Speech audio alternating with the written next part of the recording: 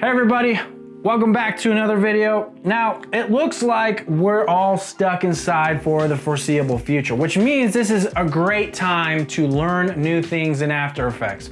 I'm gonna give you 5 areas that you can focus on as a motion designer, whether you're beginner, intermediate, or advanced, to sharpen the tool set and expand that tool belt. Now, if you know anything about my channel, I like short, concise, to the point tutorials. That's the kind of content I try to provide on this channel. And so with every suggestion I give you today, I'm going to link to tutorials that teach those techniques so that you have a library of tutorials to go through while you're stuck at home. And these tutorials all meet that standard of being to the point and clear and as short as possible. So with that being said, let's jump into the first area that you can work on.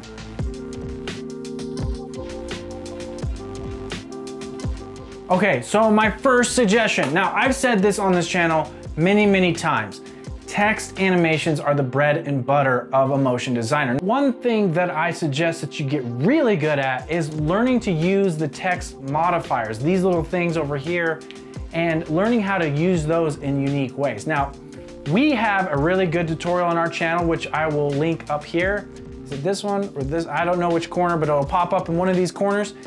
And this is 7 different animations, all using these text modifiers that are really slick, professional, and really easy to do. So you could start there if you aren't very familiar with those text animators. School of Motion has a really great tutorial on how you can use text layers and text modifiers to do something completely different that has nothing to do with text. I really love this tutorial because it helps you think outside the box in terms of what you can do inside of After Effects and how you can use it. Now, there's another tutorial that does this really well, and it's such a unique way to solve a problem, but there's a channel called Garso. I have a link down below to a particular workflow video where he shows how he uses text to create this zipper animation. And it's such a unique way of approaching and solving this problem that I really believe it deserves a lot of attention.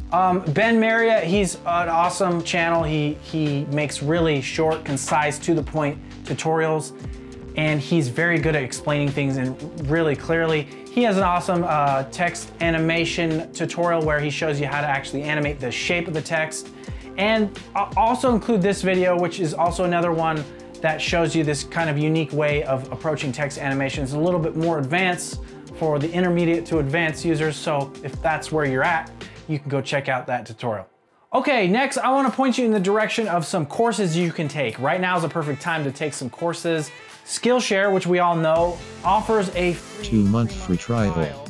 So that's gonna last you probably through the end of this quarantine. And the great thing about Skillshare is a lot of the same instructors from School of Motion or Motion Design School, which we'll get to in a minute, they actually have courses on Skillshare that you can take. So Skillshare's got a lot of really great resources. Okay, and if you're into VFX, I've got a great VFX crash course for you over at vfxcentral.net. This is my buddy's website. He does a really thorough job on teaching you how to create a VFX shot from beginning to end, from conception all the way down to the final composite. He covers topics ranging from camera tracking to VFX supervising to keying to matte painting, all the way to rendering out and doing the final composite, all while using industry standard software, so you get some exposure to that. He's offering a huge discount, a 30% discount on that course. So if you're interested in that, make sure you follow the link down in the description below, and I'll have the discount code for that down there as well. All right, so let's move on to School of Motion. School of Motion is a great resource. If you've ever searched for tutorials online, you know School of Motion. They've got some really good courses. School of Motion does a really good job at replicating the whole school experience with semesters and teaching assistants and feedback, stuff like that. So that's where School of Motion's value really comes into. Now, another maybe a little bit less well-known, but still very valuable resource is Motion Design School. And they're a little bit different in that you can just buy a course and take it whenever you want. They also have a little bit of a different approach in terms of feedback. They have Facebook groups for each course that you can join, and then you can share your what you're learning in those groups, and then you can get feedback that way. It just really depends on your learning style, I think. Both School of Motion and Motion Design School, they cover a lot of the same subjects, although each one of them have a little bit different approach to teaching those subjects. I myself have taken a couple courses from Motion Design School, and I think I've only taken one course from School of Motion. Both have great teachers. They're industry leaders in what they do. And so really you can't go wrong with either one of those. It just depends on your learning style. One last thing to think about when trying to look for a course to take is branch out from the motion design courses. For example, right now I'm also taking a course from thefuture.com about how to use color better and how to pick colors better. And it's a really useful course. And those skills will transfer to motion design, but it's 100% in Illustrator. I'm not even touching After Effects for that course. I also purchased an ebook from an artist that I really admire, a Procreate artist, because I just want to become a better, well-rounded artist in general. And I know that a lot of the skills that I'm learning from him can be transferred over to what I do in After Effects. Okay, next, stop resisting Illustrator. Just learn it. Look, I know, I get it. I resisted learning Illustrator. It's a new program. I just wanted to do everything in After Effects. I knew how to use After Effects. I didn't know how to use Illustrator. Look, if you want to go beyond lower thirds and titles, you got to learn Illustrator. If you want to get into explainer videos or do more advanced motion graphics, you got to learn Illustrator. You got to at least know how to bring artwork from Illustrator over into After Effects. And the more you know your way around Illustrator, the better. We actually have a video on different ways to bring artwork over into Illustrator and that whole process. There's also tools like Overlord, which I've mentioned many times on this channel because it's such an awesome tool, practically makes Illustrator and After Effects one program. But you really got to get away from doing design in After Effects. That's not what it was built for.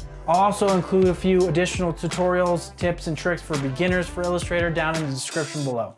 Okay, if you're an intermediate After Effects user, right now is a great time to learn expressions. So if you were looking for a sign, this is it. It's time to delve into expressions. Now, I'm a very visual learner. I'm a visual person, so coding and doing expressions, anything like that, is not very visual, and so I struggle with it. However, I've been learning some expressions lately, and I'm beginning to see the value in using expressions in your motion graphics. I've been making a bunch of different lower thirds that are kind of foolproof, that all you have to do is adjust the text and then everything around it will adjust with it. I've done this title page where you just change the text in the middle and all the different elements will adjust with it. And the spacing remains the same. I've even made a little hotkey call out lower third that adjusts the spacing in between all the different elements according to the size of the text so that they're all evenly spread out no matter what text is in the boxes.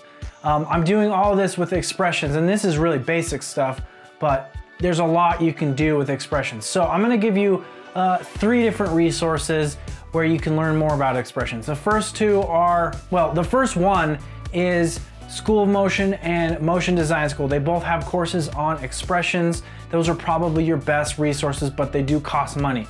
The other resource is if you're not part of the After Effects Discord server, you gotta get on there. I had some issues with an expression that I wrote. I went onto the Discord server, I asked somebody why this expression wasn't working. Within minutes, I had people had rewritten my expression. I took that, I plugged it in, it worked. And then I went back to the server and I said, hey guys, thanks a lot, but can you explain to me what I was doing wrong and why what you did worked? And then I had several people that were explaining what was going on with the expression and why what I had written originally didn't quite work. So really awesome people over on that Discord server. Definitely, if you're not on there, get on it. One of the people I met on the Discord server was Zach Lovett. He's one of the people that helped explain to me what was wrong. And he actually is one of the instructors on the School of Motion expression course. And he has a website, which I will leave a link to his website down in the description, but he's got links to all kinds of resources on the internet, both free and paid, about writing expressions and learning expressions. And so I'm just gonna leave a link down in the description to that because that resource is better than anything I can collect. So go check that out. And big thanks to Zach for putting that resource together. Another link you'll find down in the description is a link to a video by E.C. Abrams. He's done a lot. I could link to a lot of his videos, but one in particular is a source rec the time expression that I've done a little bit on, but what he does really well is that not only does he show you how to use the expression, but he explains what the expression's doing. And I find that that is very helpful. And he does it in a very visual way, which is really awesome. A lot of tutorials that involve expressions is just kind of like, hey, copy what I do, paste it in your project. But E.C. Abrams, he does a really good job at visually explaining what you're doing when you're putting this expression into a property in After Effects. So go check that tutorial out if this is something that you're interested in. All right, and to finish up, my biggest recommendation is practice every single day. Try to create something every single day. Even if you don't finish it, just try it. I cannot tell you how many project files I have on my hard drive that are failed attempts at something in my head. Take advantage of this time to really discover new things, discover new techniques. And a lot of the things that I've learned in After Effects are just from me tinkering and stumbling into some kind of solution through experimentation. So I think practicing is really, really important. Okay, that about does it for today's video. And remember, don't touch your face. Like this video if you found it helpful. If you have ideas for future tutorials, leave those ideas in the comment section below. Remember that all the tutorials and links to those tutorials will be in the description below this video. And if you have tutorials that you would like to add to this resource, please leave links to those tutorials in the comment section below and I'll add them to the description. And if you like this video and want to see more videos like this in the future, please consider subscribing. If you do subscribe, hit that bell icon so you know when I'm uploading the next video. And remember to wash your hands often, don't touch your face, stay at home, and we'll see you guys in the next video. See ya. Everybody, welcome back to another video. Today, whoa, that was a lot of hand sanitizer. Today we're gonna talk about, I need like a rag.